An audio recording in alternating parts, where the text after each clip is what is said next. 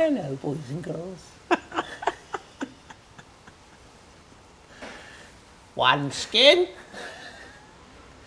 two skin, three skin, four. Hello, Al. How are you doing?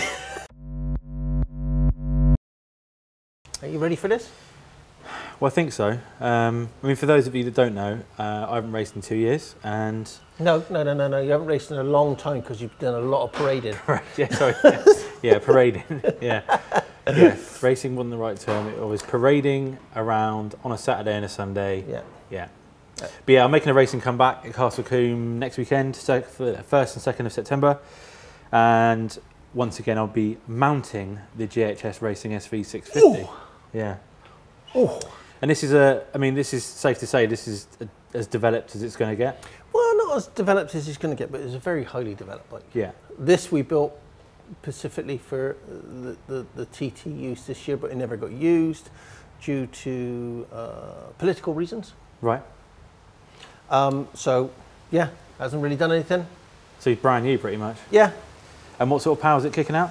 Oh, it's well into the 90s at the wheel. Yeah. On our dyno. Yeah. So that puts us anywhere between 95 to 103. So let's so for Super Twin, this is a Super Twin. This is a heavily modified SV650 for those of you that don't know. And basically the rules are you can change everything except you've got to keep the frame standard. Well, this is a bit of controversy now. So the rules Super Twins for the TT say one thing, but a lot of the clubs are not using those rules. But I build them all to Super Twins TT spec. Okay. So frame has to be as the original manufacturer, but you're allowed to remove lugs, add lugs accordingly. So basically, it has to be a production frame. Yeah. None of this one-off specials that are trying to sneak into the program. Subframe you can remove, change, add, so forth and so on.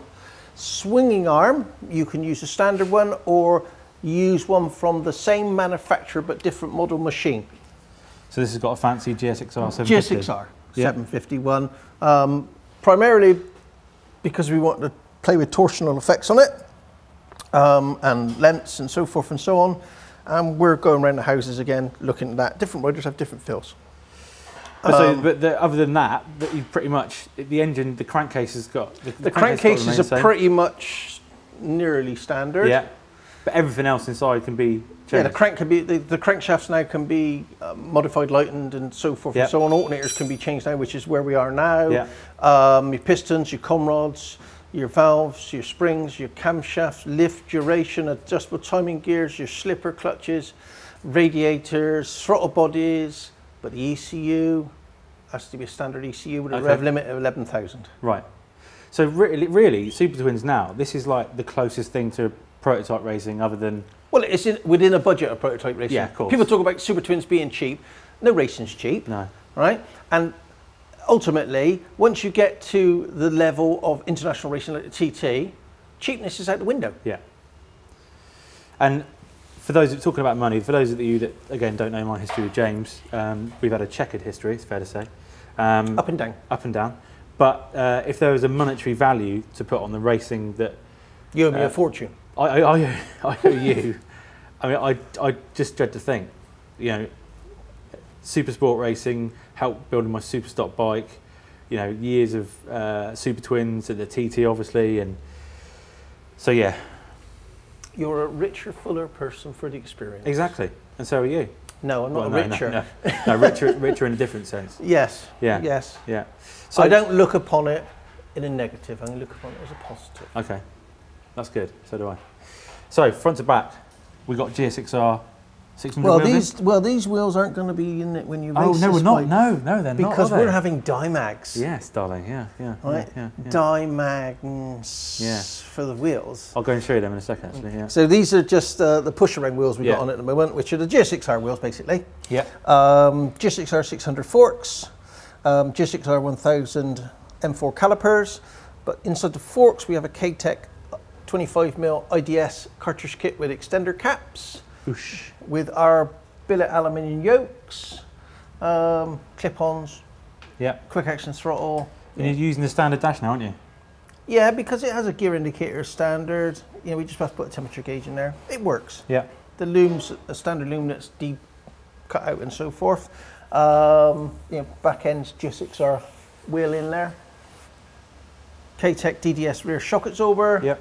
Our own titanium full exhaust system, which is you're missing a little bit at the moment, yeah, because I can see that, yeah. we got to go to Castle Combe. It's got to be a bit quieter, so we have to go back to our normal length can. But we are going to keep the TT tank on for you. I was going to say that's the extra. Yeah, that is factory, isn't it? So all the fuel goes under my botty, really. Under your botty. So yes. How does that affect dynamics? I mean, have I got? Well, weight centralisation is a bit better, but you know, we could have like this. This is where we are with the tank at the moment, which works. But we have dummy fuel tank covers. So it looks like fuel tanks, which aren't fuel tanks, for shorter circuit stuff. If we're doing it with a little fuel tank here and it comes up here, we've got loads of options. But this was the bike we built for the TT this year. Yeah. So this tank holds 20 litres of fuel. It has our big airbox on it, our big throttle bodies. Can we have a look at that, or is that no? Is that out of bounds? No, yeah. no. Okay. No. We can't look at that. That's out of bounds. Well, nothing's out of bounds, is it? Okay. You can have a look at it if you want. Yeah. Would you want to look at it? Yeah. Really? Yeah. No. No? No. Okay. Thanks. It's okay. It's for your own good. What is this? This is my breather that I put in, because obviously we want to fill the tank up faster at the TT. So we cap comes off, fill it up, fillers all opened up and so forth. We've got to breathe. We have a little one-way item. Okay. Dare I say it, this item here is Kawasaki. Is it? I'm sorry to say. Okay. So yeah, I mean, what else have we got? What else we got on this?